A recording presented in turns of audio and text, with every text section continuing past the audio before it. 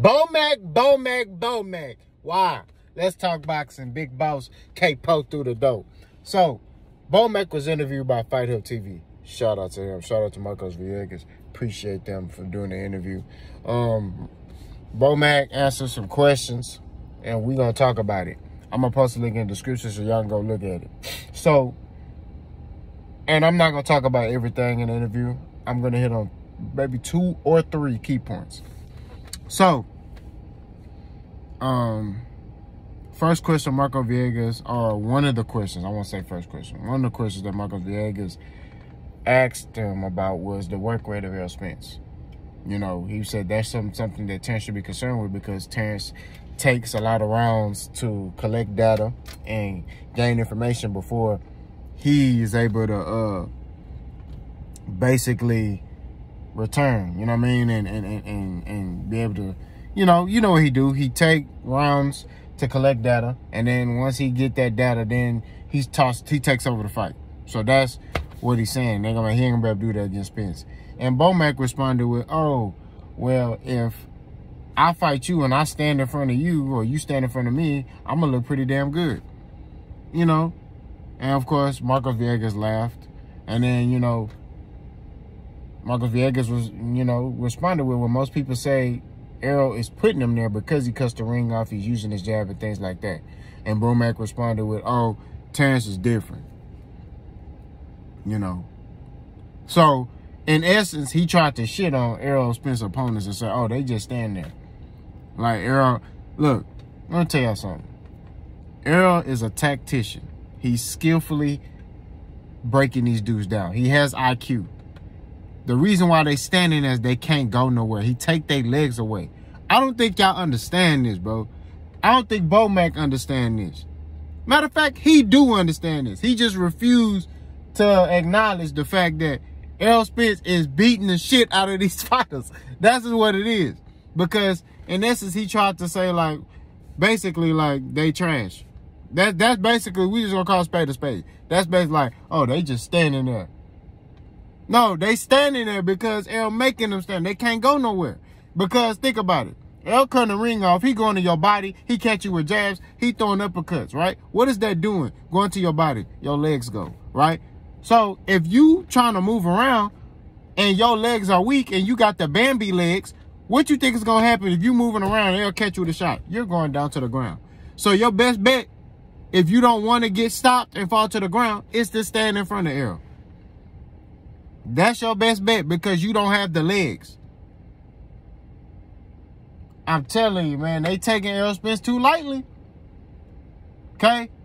And this is why the difference I say between the camps and Terence Crawford and Errol Spence. A lot of y'all crying comment section talking about, oh, y'all always trying to take up for Errol. Because Errol Spence gets disrespected like he another fighter, like he just trash. And Terence Crawford gets all this praise. Terence Crawford is the favorite in this fight. Terence Crawford is let me say this. Terence Crawford deserves the praise that he gets. He deserves that. On my channel, we keep it 1,000. He deserves the praise that he gets. Now, it's a question mark as far as, you know, what he gonna do because he ain't fought them fights, right?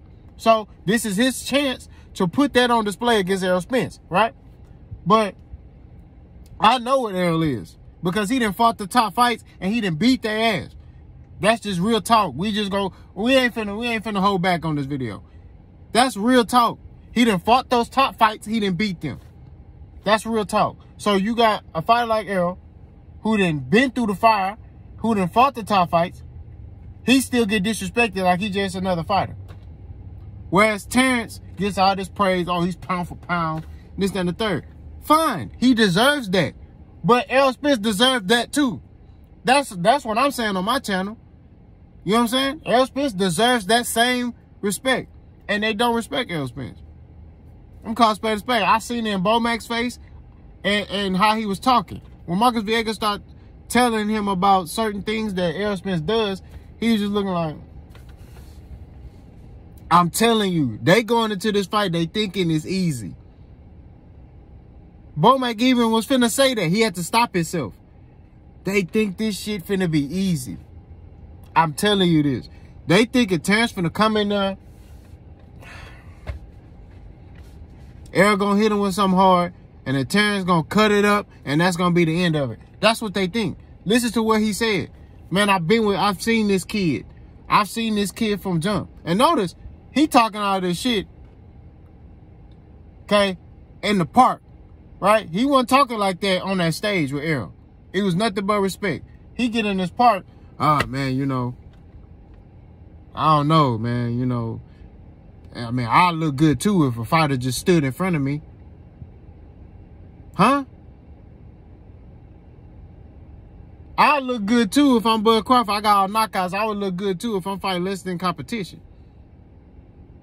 We got to tell the truth on this channel. That's what I do on my channel. I don't sit here and spew fictitious information. All this is facts. Errol Spence fought better competition. Terence Crawford hasn't.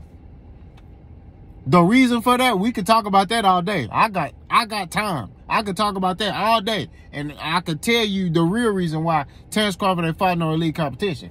At the end of the day, we got to call spade a spade. Errol Spence deserves the same respect that Terence Crawford deserves. Not sitting here saying that, oh, Errol Spence is pound for pound #1. Not saying that, right? On my list, pound for pound #1 is Jamel Charlo. That's my opinion. You know what I mean? But at the end of the day, this fight right here, Errol gonna show why he's the better fighter. He collected. First of all, you done tried to fight his coach. Now you disrespecting him.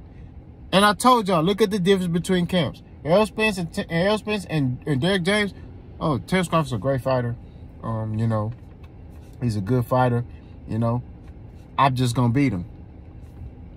Terence Crawford didn't call Errol Spence a hoe before, a bitch. Bomac done said all type of stuff. He a drunk, and all this stuff. They done said all this stuff about Errol. Right? But when you talk about stuff like that, and that's nothing relatively to boxing. If Terence would just simply straight up say, hey, I think I could beat Errol, that's like Errol Spence do it. Errol Spence gives Terence Crawford praise. Derek James and them give Terence Crawford praise. But they say, I think my fighter would beat Terence Crawford. This fight right here is going to prove that Terence Crawford is the real deal. That's just what it is. This going to prove, because you're going against a dude that be breaking bone in niggas' face. So, everybody picking Terence. That's fine. Nobody has a problem with that. What we're saying is that you have to acknowledge that Errol Spence is a top fighter as well. And other people don't do that. And that's the problem. Even Terence Crawford's trainers don't think that. They don't think Errol Spence is a top fighter. They taking this fight easy. I'm telling you. The title of this video going to be called Bomac and Terence Crawford think this fight finna be easy against Errol. Just how he talking. Look at how this nigga talking. I mean, the reason why he look how he look, I mean, you know, basically he said Errol Spence look how he look because the dudes just stood there. The dudes just stood there. So Kell Brook just stood there in front of Errol Spence? Fuck out of here, man. Stop playing, bro. So Ugas just stood there in front of Errol Spence?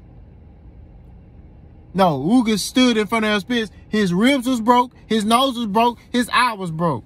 All that was broke. Try to fight somebody with broken ribs and a broken nose. I don't know if any of y'all boxed before. It's hard to breathe sometimes. I got asthma. It's other fighters that got asthma. Try to get in that ring and pinch your nose and just breathe out your mouth and tell me how long you last. Come on, man. Stop playing, bro. Like, we ain't finna go down that road, bro. Like I say, Terence Crawford is a heck of a fighter. He's a great fighter. He's accomplished a lot of his career. This is going to be the time he come up short. Y'all let me know what y'all think. Boss go.